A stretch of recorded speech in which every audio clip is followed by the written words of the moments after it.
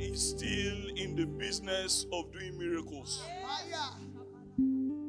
He's still in the business of doing signs and wonders. He never sleeps. He never slumbers.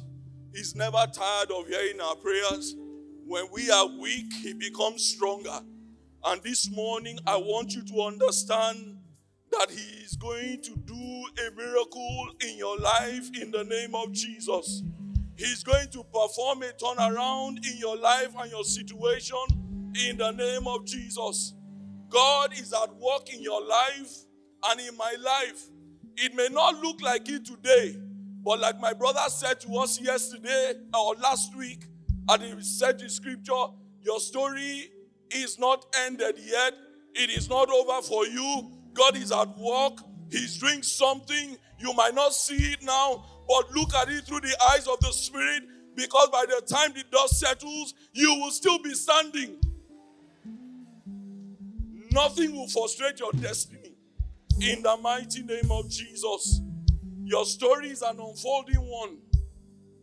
He's seeing you right now, not as you are, but as he made you from the very beginning. You are still the one who is going to finish that assignment. You are still the one who is going to finish your race strong. In the mighty name of Jesus.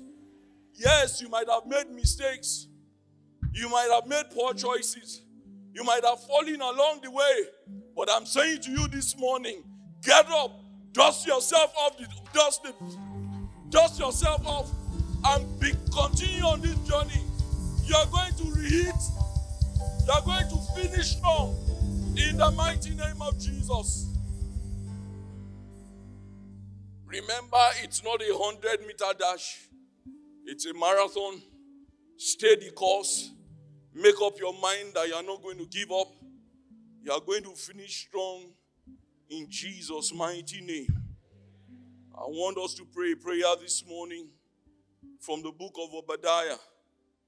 Every son and daughter of God, you will possess your possession in this season in the mighty name of Jesus. I'm going to be reading Obadiah verse 15 to 18 in the Message translation. God's judgment day is near for all godless nations. And I'm giving a parable this morning. May the Lord give us understanding in the name of Jesus. As you have done, it will be done to you. What you did will boomerang back and hit your own head. Just as you have partied on my holy mountain, all the godless nations will drink God's wrath. They will drink and drink and drink. They will drink themselves to death, but not so on Mount Zion. Why? Because on Mount Zion there shall be deliverers, but not so on Mount Zion. There's respite there, a safe and a holy place. The family of Jacob will take back their possessions from those who took them from them in the mighty name of Jesus.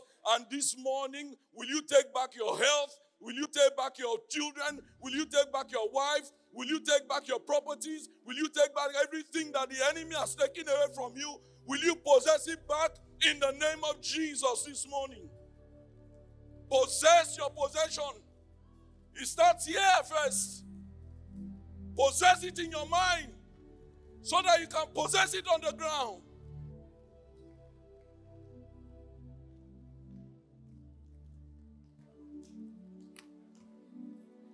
In Jesus' mighty name. That's when the family of Jacob will catch fire. And I say that each and every one of us is going to catch fire. In the mighty name of Jesus, the family of Joseph becomes fierce flame in the name of Jesus. While the family of Esau will be straw. Esau will go up in flames. Nothing left of Esau but a pile of ashes. Why? Because God said it and it is so. This morning, every work of the flesh, everything that represents the work of the flesh in your life and in my life will burn to ashes in the name of Jesus. There will be no trace of the works of the flesh in this ministry in the name of Jesus. Lord, upon this mountain today, we possess our possession, every territory and ground you have allotted to us We lay claim and possess it today in the mighty name of Jesus. Today, Lord God, you will work a miracle in the lives of your people, both here on ground and online, in the name of Jesus. We are pursuing and we are taking over and we are recovering all in the name of Jesus. Thank you, Father. Blessed be your holy name. For in Jesus' mighty name we have prayed. Amen. Amen. Praise the Lord. Can we have our seats? Can we have our seats? Praise the Lord. So this morning, the foundation of our teaching today, we are going to draw from some important truths shared in our last two set of scripture teachings. 2 Sundays ago, precisely on the 5th of November 2023, our supernatural SO. That's, I believe that since he has chosen to give my brother Stephen the title Natural SO, it's only fitting that we give Papa the supernatural SO title. And so from today, Dad, you are our supernatural SO. Praise the Lord. All right, so he delivered two powerful teachings during the search of scripture and also at the main service titled The Rachel and the Leah Church. And we drew lessons from the life of the patriarch, from the life and the family of the patriarch Jacob. He focused specifically on his two wives who were sisters and daughters of the same father and ended up highlighting 10 attributes each from the two to illustrate the two types of church that exist today. While I do not intend to go into all that he said in that message, for those of us who are not around, the message is already online. You can go to YouTube and listen to it. But there's a particular, I want to quote something that he said in that message. He said, "It is amazing that Jesus paid a huge price for our salvation without asking us before going to the cross whether or not we would receive him as Lord and Savior." Can we remember that he said that? He says, "Nothing goes for nothing. We were bought with a huge price, the blood of Jesus Christ. It is for this reason that our body no longer belongs to us. We are now the temple of the Holy Spirit. Therefore, we must at all times glorify God in our body and in our spirit, because they are no longer ours, but God's. If we are ever going to be the bride of the coming king, you will need to forget your father's house, as Rachel did, so that the king will delight in you." I believe we all heard all that when okay, praise God. He also mentioned reference to Rebecca, but he didn't go into details. But I'm going to put that here this morning, because the same thing that happened to Rachel, that, she had to turn her back on her father's house to follow Jacob, is the same way Rebecca, who became Isaac's wife, had to come to the same decision. Her parents asked her when Eliezer came together for Isaac. And the question that they asked her is, "Will you go with this man?" And she responded, "I will go." And we all know that Rebecca is a type of the bride of Christ, who the Holy Spirit, typified by Eliezer in that scripture, the custodian of heaven's treasures, comes to get for the son Isaac. She went with Eliezer and ended up what? Forgetting her father's house. And just as she did, you and I one day made the decision to follow Jesus. Am I right? One day you made up that mind to go with Jesus. The question from this teaching this morning, or what this teaching seeks to ask each and every one of us, is, how far are you and I willing to go on this journey with Jesus? So if you want to title this teaching this morning, we can give it the title, Going All the Way with God. In the same teaching, the seven overseer also put out a note of warning to the Rachel church not to get to a place where she abuses the privilege or the privileges of the intimacy and affection shown to her by the king. I believe that this solemn warning should be given serious attention by the church today, because as much as the king is delighted in Rachel and pours affection on her, she still ended up having an inclination for the idols of her father's house. I hope you heard what I said. Yes, the Rachel church, she turned her back on her father's house, but she also took the idols from her father's house on that journey. When I read that story, I started asking several questions. If we go to Genesis chapter 31 this morning, can we quickly pull that up? Genesis 31. I want to quickly read from verse 11 to 21. It's the story of when Jacob called his wives to him to inform them that it was time for them to leave, for him to start his own family and to go back to his father's house. And in verse 11, he says, then the angel, this is him speaking to his wives now. Then the angel of God spoke to me in a dream, saying, Jacob. And I said, here I am. And he said, lift your eyes now and see all the rams which leap on the flocks are streaked, speckled, and gray-spotted, for I have seen all that Laban is doing to you. I am the God of Bethel, where you anointed the pillar and where you made a vow to me. Now arise, get out of this land, and return to the land of your family. Then Rachel and Leah answered and said to him, is there still any portion or inheritance for us in our father's house? Are we not considered strangers by him? For he has sold us and also completely consumed our money. That their father is a very sharp man. For all these riches which God has taken from our father are really ours and our children's. Now then, whatever God has said to you, do it.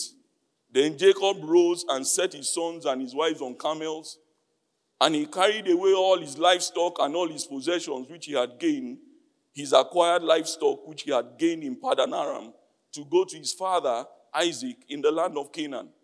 Now Laban had gone to shear his sheep, and Rachel did what? Had stolen the household idols that were her father's. And Jacob stole away unknown to Laban the Syrian, in that he did not tell him that he intended to flee. So he fled with all that he had. He arose and crossed the river and headed towards the mountain of Gilead. Question.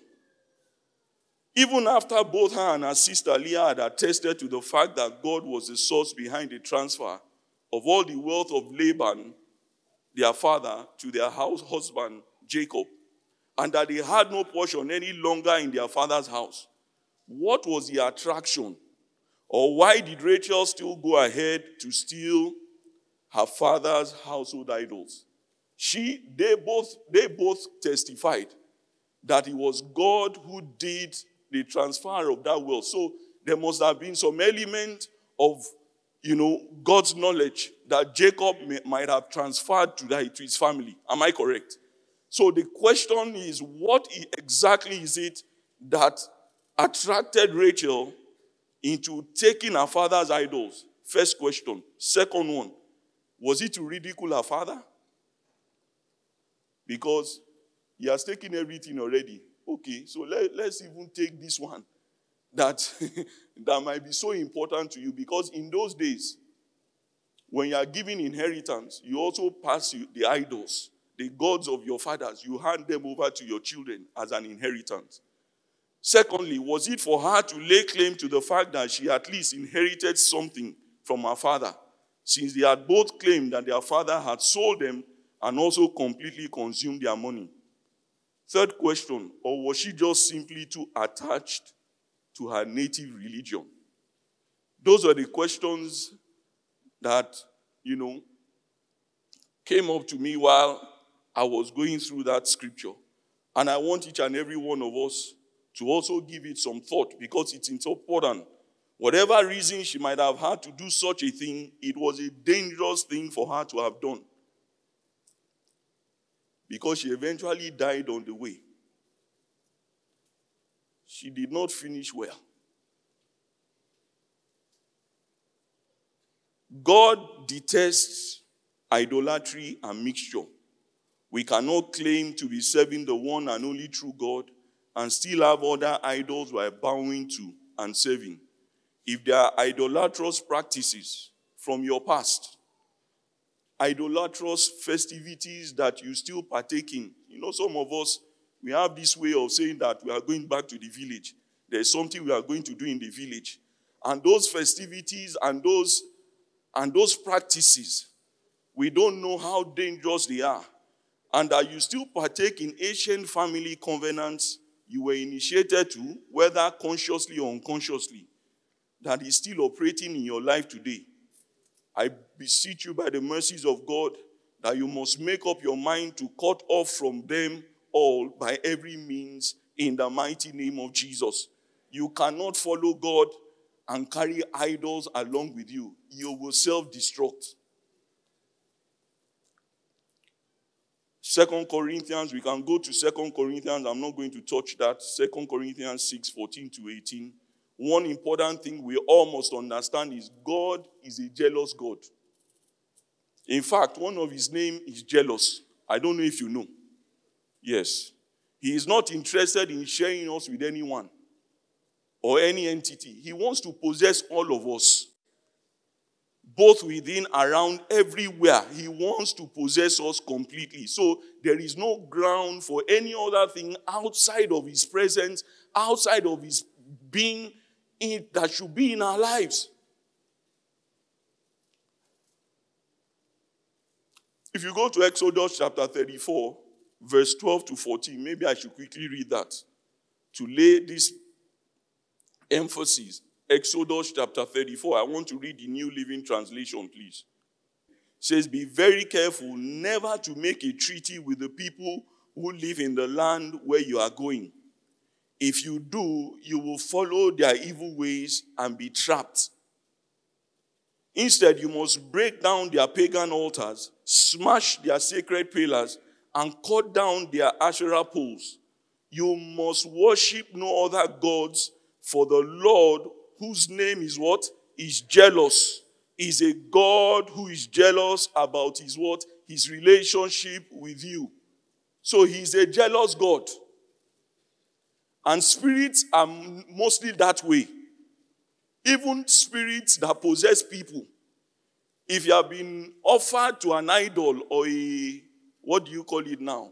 Or a shrine, you know that there are those things, whether we like it or not, they are potent. You will find situations where people have what they call husband, wife, husband, whatever, and all of those things. But the reality we must understand is that those things we need to consciously ensure we cut ourselves from those things by God's grace and God's power in the mighty name of Jesus. We must make up our minds. It's a serious matter for the church of God today. We must separate ourselves from everything or anything that reduces or negates God's presence and God's power in our lives. Praise God. Indulging in idolatrous practices not only weakens you as an individual, as a believer, it also weakens the church corporately. What you are doing, you are not doing, you think it's not about you. The way God is building his church is such that every part is supposed to contribute its own part. Every part is supposed to contribute its own quota to the building of that body. So whatever it is that you and I are doing, you must understand that it will affect my brother, it will affect my sister. I'm not on an island by myself. And God has chosen to build his church that way. So it's either you are willing to stay on the side of God, or you can just decide that you want to go back fully into those things. But as long as you want to be a part of the body of Christ, as long as you want to remain relevant in the things that pertain to God's work on the face of the earth, you cannot afford to carry such things with you. Praise the Lord. If we must remain the delight of the King and retain our passion for him, then we must ensure that we consecrate ourselves wholly to him, and we must express it with the utmost fidelity to him in the mighty name of Jesus. The second important truth I want to draw from as foundation for today's teaching is from the powerful revelatory truth that my brother shared with us last Sunday. In his teaching titled The Sign of Hosea, he used the ministry of Prophet Hosea to illustrate God's redemptive act towards Israel, and especially highlighted the price that Christ paid for our redemption. He paid it all out in full, over and above, to ensure that he secured what? Both our spirit, our soul, and our body. And he not only did that, he did it into the past, he did it for the present, and also into the future. Can we shout hallelujah? So you are covered in every way. And I also am covered in every way, which is part of the reason why we must be careful and we must give everything that we have to him. One particular emphasis he also made was regarding how God uses prophets as a sign to a generation, or probably later on to generations that are yet to come. And we also read Isaiah 8:18 last week, where he says, "Here I am and the children whom the Lord has given me. We are for what? We are for signs and wonders in Israel from the Lord of hosts who dwells in Zion." And we also know that this same scripture was used for Christ in the New Testament. In the book of Hebrews chapter 2 verse 13, it says, "And again, I will put my trust in him, and again, here am I and the children whom God has given me."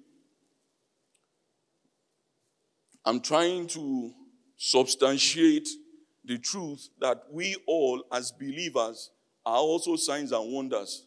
Whether you hold the office of a prophet or not, as long as you have been redeemed in Christ Jesus, you and I have become signs and wonders to our generation. And so in Mark chapter 16, verse 15 to 18, he says that, "And Jesus said to them, go into all the world and preach the gospel to every creature. He who believes and is baptized will be what? Will be saved. But he who does not believe will be condemned. And those signs will follow those who believe. In my name, they will do what? They will cast out demons." So what are the signs for each and every believer? Our ability to cast out demons. They will speak with new tongues. They will take up serpents, and if they drink anything deadly, it will by no means hurt them. They will lay hands on the sick, and they will recover. That is our portion. That is what God has made each and every one of us. If only we believe him, that these things are the signs that every one of us needs to be seen around every one of us. It is a pointer that there is a greater power that is at work. And eventually it is to bring glory to the one and only true King and the God of all flesh. As believers, we must understand that our conduct, our unity as one, our uncompromising and unrelenting commitment to the cause and furtherance of the gospel of Christ is ultimately a sign to our adversaries of a certain destruction that awaits them except they repent. Philippians chapter 1, verse 27 to 30. Quickly, please, from the Passion Translation. Whatever happens, do what? Keep living your lives based on the reality of the gospel of Christ, which reveals him to others. So the way we live our lives reveals to others who we are, what we are serving, who we are serving, of whom we belong to. And then when I come to see you or hear good reports of you, Please go on. I'll know that you stand united in one spirit and one passion, celebrating together as conquerors in the faith of the gospel. And then you will never be shaken or intimidated by the opposition that rises up against us. For your courage will only prove as a sure sign from God of their coming destruction, and that you have found what? A new life. For God has graciously given you the privilege not only to believe in Christ, but also to suffer for him. For you have been called by him to endure the conflict in the same way I've endured it. For you knowing I'm not giving up. Praise the Lord. Going by all these aforementioned scriptures, I reckon we can come to an agreement that both the church corporate and individuals as believers, we've been raised to become signs and wonders to our generation. If we agree so far with all that has been said, then we must get to the fact that the bride of Christ is expected to maintain her purity. That there's no way we can allow mixture in our midst. And the fact that she is a sign to the world. We'll proceed now to look deeper into further lessons that we can draw from the life of Rachel, the Rachel Church, and from the life and ministry of Professor Hosea. That will probably just help us proceed on this journey for us to remain a delight to our King and a vessel through which God sends a message to our generation. So what are the further lessons that we can take from it? Well, for the purpose of this, I'm going to look at two critical, very important things or virtues that I believe that should every believer and every one of us needs to consciously practice on a daily basis. If we are going to ever carry the power, if we are going to ever make the kind of effect that God wants to have work through us in impacting the world. And these two virtues that we are going to be looking into this morning is obedience and our consecration. They are very powerful virtues that every one of us must consciously, it's a conscious thing that we must every day practice. Practice obeying the voice of God. Practice obeying the word of God. Because it also has repercussions when we do not do that. And like the serving overseer said last Sunday, what's the point of coming to church every single time? You don't miss any program. You are praying. You are doing everything religious. You are found there. But when it comes to a life of transformation, there's nothing to show for it.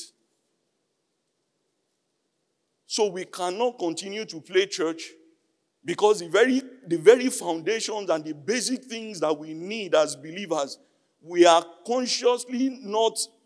things are consciously eroding from our midst as a church. This issue of obedience is very, very important to God, and it should be important to us also. And our consecration also ought to be important to you and I. Praise the Lord. We'll be looking at the obedience.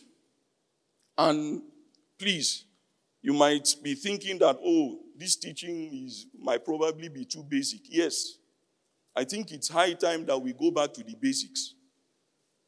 We seek too much revelatory truths. And we forget the very things that are the foundation of our Christian life and ministry. And those are the things that really matter. So we are looking at the issue of obedience. And we are going to be profiling the life of Prophet Hosea to see what it means to obey God. And I think the very first place we need to start in this is to ask ourselves, how well are you and I doing regarding obeying God's voice and obeying his word? Because as long as we are children of God, as long as we are connected to him, as long as we have the Holy Spirit in us, God is always bound to give us instructions. And one thing I need us to take away from this lesson this morning is to have a different perception of God if we don't have that perception already. That yes, God is our Father. He's our Savior. He's our Redeemer. He's all of those good things. But we often forget that he's also a king. And kings, what do? They give instructions. They give commands. They don't give suggestions. So whenever God is speaking to you and I, he's not suggesting to us. He is telling you, do this. Go this way. He's not suggesting. He's a king. Even our earthly kings that we have here, how do we obey them? How do you lay prostrate before a king when you see him, when he comes and he sits down? How do we lay prostrate before them? How much more the King of heaven and earth and the one who holds your breath in his hands? And so we cannot afford to joke with the issue of obedience.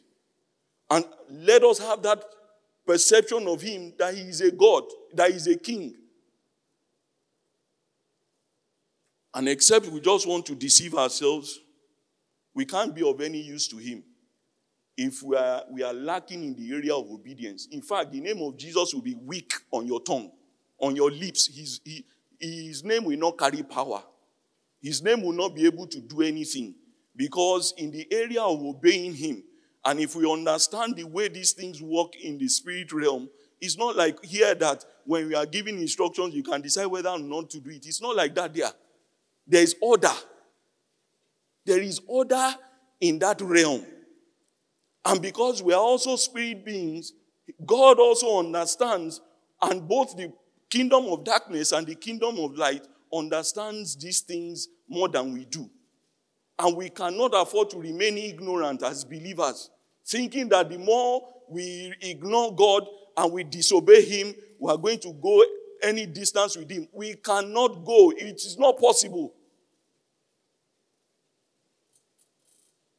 We need to make up our minds whether we want to go the whole hog with him or whether we just want to remain in the same position and in the same spot that we found ourselves. Praise the Lord. Let's quickly look. How did the word of God come to Prophet Hosea? Let's even check and see whether when God spoke to Hosea, whether he was suggesting it to him. Hosea, seems like I want to do something in Israel, but you don't mind, make I use you as... No. It says the word of the Lord, Hosea chapter 1, verse 1 to 2. It says the word of the Lord that came to Hosea the son of Beri in the days of Uzziah, Jotham, Ahaz, and Hezekiah, kings of Judah, and in the days of Jeroboam, the son of Joash, king of Israel. Let's look at it. When the Lord began to speak by Hosea, the Lord said to Hosea, what? Go. Does that sound like a suggestion? Go take yourself a wife of harlotry and children of harlotry, for the land has committed great harlotry by departing from the Lord. It's not a suggestion. Let's look at other examples in the scripture. Let's look at prophet Jeremiah also. When God was going to ordain him into the ministry of a prophet, into the office of a prophet, what did the Lord say? He says, I'm reading from verse 4, it says, then the word of the Lord came to me saying, before I formed you in the womb, I knew you. Before you were born, I sanctified you. I ordained you as a prophet to the nations. Then said I, Lord, behold, I cannot speak, for I am a youth. But the Lord said to me, what? Do not say I am a youth, for you shall do what? You shall do what? Is that a suggestion? Whether he liked it or not, it was a command. For you shall go to all whom I send you, and whatever I command you, you shall speak. It's not a suggestion. It says, do not be afraid of their faces, for I am with you to deliver you. And that's the good part with God. If God sends you on a message, he's going to back you. Then the Lord put forth his hand and touched my mouth, and the Lord said to me, behold, I have put my words in your mouth. Please go to verse 17. Verse 17 says, therefore, prepare yourself and do what? And arise and speak to them all that I command you. Do not be dismayed before their faces. Lest I do what? Lest I dismay you before them. So God is not in the business of, no. He's a loving God. He's a loving Father. He loves us, yes. But he also expects obedience from us. We all are parents also. How do you feel when you give your son, your daughter, your children an instruction to carry out and they don't do it? What happens? Oh, do we just say, you say, I told you to do this thing and you go and sit down. Very soon, that child will run over you. And God forbid. Let's also look at another example. Let's look at the example of Abraham, the father of faith. At least let's trace our history to where it began. And what did God say to Abraham when he came to him in Mesopotamia and said to him, he said what? Genesis chapter 12 verse 1. He says, now the Lord had said to Abraham, do what? Get out of your country, from your family, and from your father. Is that the way to tell somebody? It is well. So what am I trying to drive at here? Is for us to understand that God gives instructions and he expects those instructions to be obeyed. For our own reading, I took also one example from the New Testament out of various examples. The instruction he gave Ananias when after the conversion of Paul, he said to Ananias, he appeared to Ananias and said to him, he called him, says, here I am, Lord. Go ahead, please. So the Lord said to him, arise and go to the street called Straight.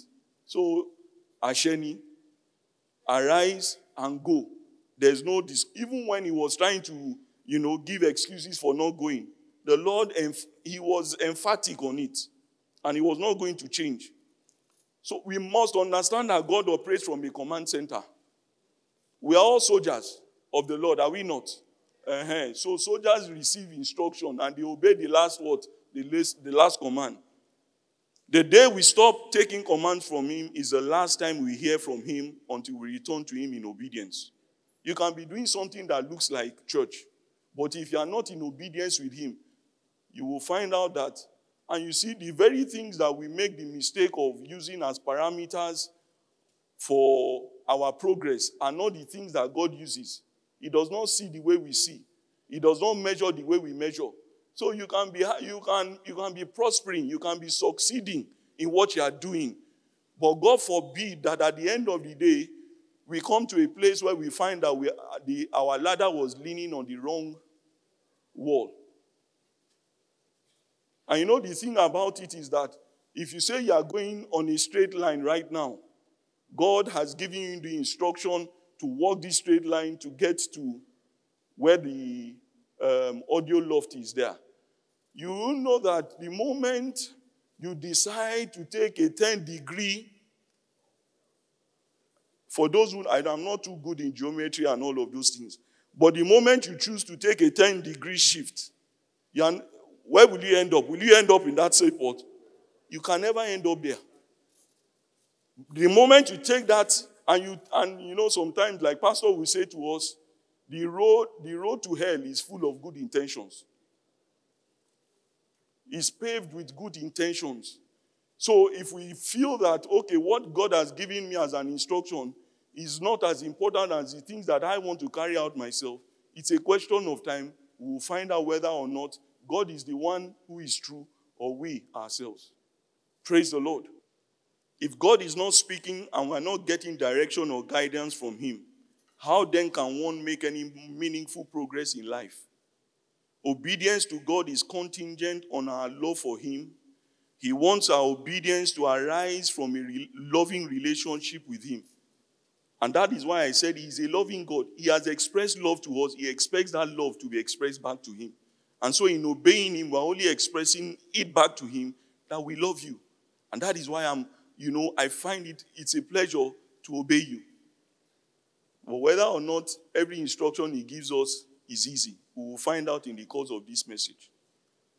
He wants our obedience to, its true test of our love for God is in our obedience to his word, and in turn, he also promises to make himself what? Known to us.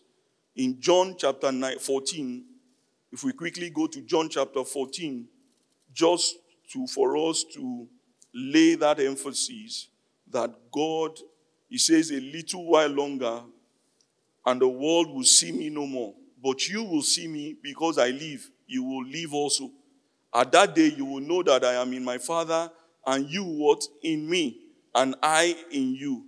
He who has my commandments and keeps them, it is he who loves me. So we can keep saying we love God, we love God. The only way God knows we love him is when we obey him. And he who loves me will be loved by my Father, and I will love him and do what? I will manifest myself to him. Let's jump to 23. He says, Jesus answered and said to him, if anyone loves me, he will keep my word, and my Father will love him, and we will do what? And we will come to him and make what? Our abode with him. We will dwell with such a person. I will find that person a dwelling place. He who does not love me does not keep my words, and the word which you hear is not mine, but the Father's who sent me. Praise the Lord. I want to quickly go to the next thing I want to say this morning. Obeying God may not be easy, but it always pays in the long run.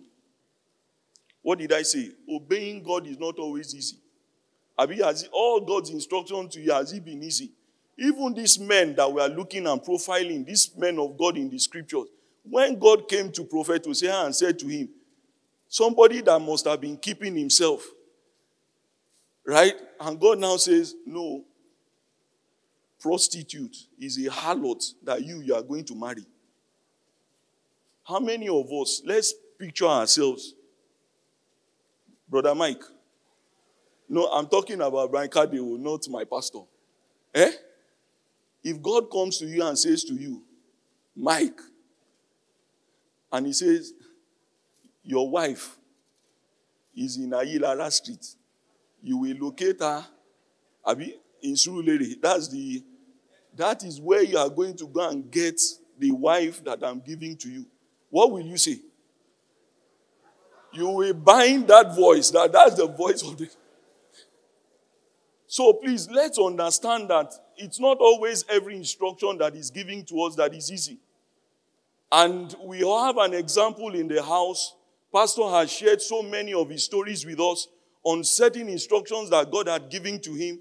Those instructions, humanly speaking, are not instructions that you just get up and you say, but because he has given himself to obeying him. And it's because of that obedience that you and I are sitting here today. Imagine he was prospering in what he was doing before until God said him, shut down everything and go into this work of ministry. Now imagine that he did not obey the voice of the Lord God. You and I will not be here. I'm not sure you understand what I'm saying. Because whether we like it or not, in the fulfillment of his destiny, some of us, that is where our own destinies will be fulfilled. So if he did not obey God, you and I would not be here. I don't know if you understand what I'm saying. That revelation came personally to me many years ago. I just woke up from the bed to sit and to start praying. And the Lord just said to me, myself, keep lifting his hands in prayers. For in the fulfillment of his destiny, you will find your own fulfillment. So it's a revelation. It's not, I'm speaking from the point of revelation. And I'm saying to every one of us this morning, that every one of us, because whatever God wants to do, he will do, put everything in one man for you and for me. And it is now left for us to either say we are aligning with what God has planned for you and I, or we choose to do it our own way. But we will not get the same results. Praise the Lord. So let's go on.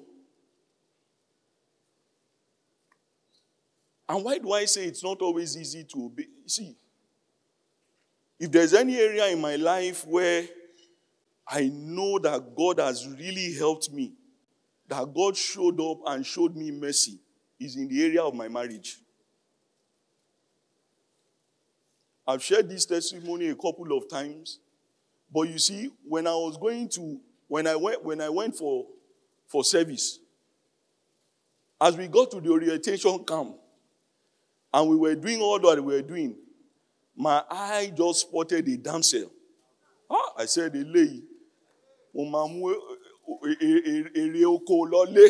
the time I'm done in this place, I will have something to show for my labors in the state of Enugu. And I saw that damsel, and I said, this one, she cannot escape. And so I went, and by the time they were going to send us to our various posts, she was posted in Enugu City. God knew that this boy, if I allow them leave you in the city, you will cause trouble. He sent me to the last local government, the border of Benue State that borders Enugu, and that was where I went to serve. But you see, every opportunity I had to come back to the city, because I was also made the coordinator of the NCCF for that local government. And so every time when we needed to go back to Enugu for, what do we call these meetings that we have? Where's Brother John? He will know because he was a state exco. And so I will look for every opportunity to go and see, just to be able to see her, because I know she will be there. And so what happened, when this thing started, I now started having dreams. And those dreams, initially, they looked to be good. But as God kept on going, those things now started showing me. And you know, I quickly told my Brother John Adetola, we served together in Enugu. I said to him that, look, I am interested in this lady. And he said to me, just hold your peace. We'll keep praying. That prayer. And I knew, for the very first time, I don't know for whatever reason, I called my mom to share it with her. She's a believer. So it was easy for me to share it with her that, look, I have seen so person. I think this is the woman. My mom, after a few days, came back and told me, I said to her, Mom, no, I didn't say to her in my mind that my mom is still tribalistic because the lady is from Cross River. So I felt that, okay, maybe because of that tribal this thing is why my mom came back to say that to me. But you see, not to cut the long story short, several instructions came. There was a particular day I was in my room alone, and I was reading a book by Watchman Nee, Love Not the World. There was a scripture in that book, just that scripture. And you know, God is so wonderful. That scripture came alive to me, and I knew God was talking about that matter. I cried like a baby that day. You won't understand. I cried because I knew God was telling me there is no way there. I'm sharing this story with our youths today. And by the time I still went on. I made up my mind. I said there's nothing that prayer cannot do. As if it is not, yes, that there is nothing prayer cannot do. And it's the same God that is telling me not to go there that I want to pray to. By the time we were going to round off that session, a few days to the end, I told my brother that I was going to propose to her. I cannot let this girl escape because once we leave here, the opportunity, she will be staying in Calabar, I will be in Lagos. The night before I went to propose, the dream was so, as in, if anything that God showed me before then was maybe, I'm not sure. This one, it was so vivid that there is no way in this place that you are going. I woke up in the morning, I didn't tell my brother. I knew that once I told him, he would tell me not to go. I had made up my mind. I'm telling you, sometimes we can be strong-headed. It is only God's mercy that delivers us from destruction. I went ahead and I proposed to her. I'm telling you, she gave me a yes. But you see, from that day, she gave me that yes. How many of us have we read? Please give me quickly. Quickly. Psalm 32, Psalm 32, Psalm 32. It's not in my notes. See, there are some scriptures in the Bible that will just, it becomes flesh. Psalm 32. You are not there. He said, blessed is he whose transgression is forgiven, whose sin is covered. Go on. Blessed is the man to whom the Lord does not impute iniquity and in whose spirit there is no deceit. When I kept what? Kept silent, my bones grew what? Old. Through my groaning all the day long. Continue. For the day and night your hand was heavy upon me. My vitality was turned into the drought of summer. Selah. This thing that we are reading now happened literally to me.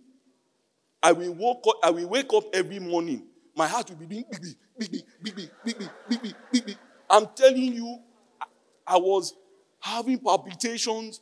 I could not rest. I could not. Even with all of that, we will still do MTN midnight cool. What do you call those?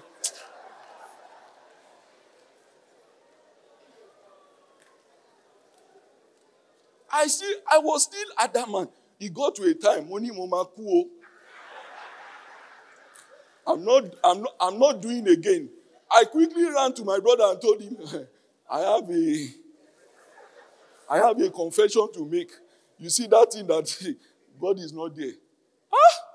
He said, and this is a precious daughter of. There was nothing wrong with that lady. But you see, there was something I remembered in the course of all that process was what Pastor says to us that about destiny clash. So if my destiny and this lady's destiny is not compatible, if I truly say I love her, I should be willing to let her go. So that was the decision. And we prayed together, and she came to Lagos one time, and I just had to break it off. What am I saying to us this morning? That was God's mercy to me. Not everybody might enjoy that same mercy.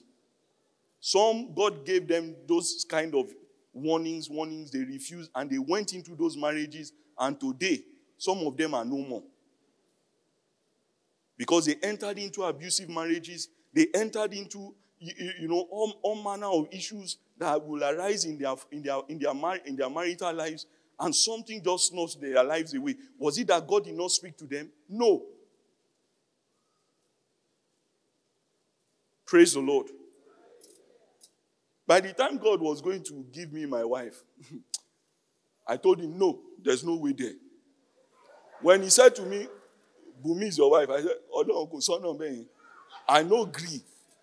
I'm telling you, because, there are certain features that we all are looking for in a woman. Hey!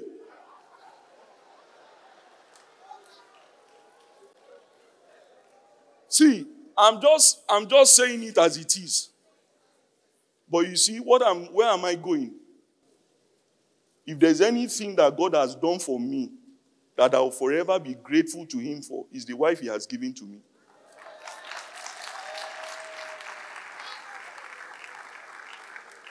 So to me, she did not fit the picture, but God knew that this one is the one that will fulfill destiny with you. Praise the Lord. So, darling,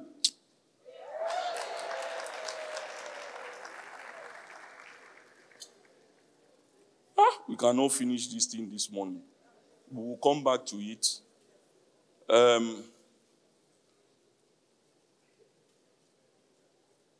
Let me just make one or two other points. Our knowledge is finite. And so in dealing with a God who possesses infinite knowledge and who knows the end from the beginning and everything else in between, we need to trust him enough that he's got our back and has our interest at heart. Even if things do not turn out the way we expect, it's either because he's got something better in store for us.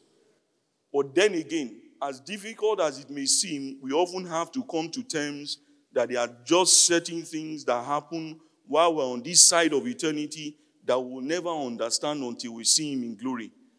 Though it may be a hard pill to swallow, it is also important to remember that it's not so much about you and I, but in the end, but it's ultimately about his glory.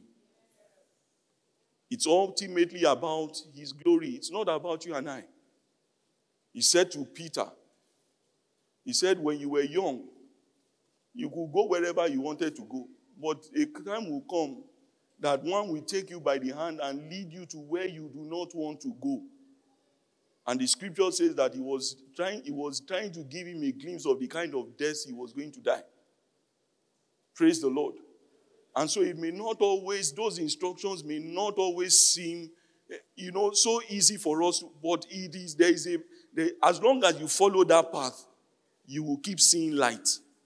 And you will end up in God. Can we rise up this morning? If God gives us the opportunity, we might continue with this next Sunday. Because we are still going to touch on the issue of consecration. We have not finished this, but we will still do that, and we'll do the issue of consecration. Can we lift up our hands to him this morning? Father, can you ask him for grace? Grace to yield, grace to obey, grace to be able, it is grace, it is grace. It is not that we have it in ourselves to be able to do these things. He is the one that gives us the grace. He furnishes grace to every one of us. Can you ask him for that grace this morning? The grace to obey your every word, your voice when it comes to me. Lord, help me to obey you in every way, Lord, in the name of Jesus. That every one of us, oh God, will come to a place where we understand that when you speak to us, it's because there is a destiny in view, because there is a plan that you already have that you are unfolding. Help us, oh Lord, to partner with you. Help us, oh Lord, Father, at every single point in time to yield to your instructions, Father. Thank you, Father, this morning. Blessed be your holy name. In Jesus' mighty name we have prayed. Praise the Lord. Good morning, everyone.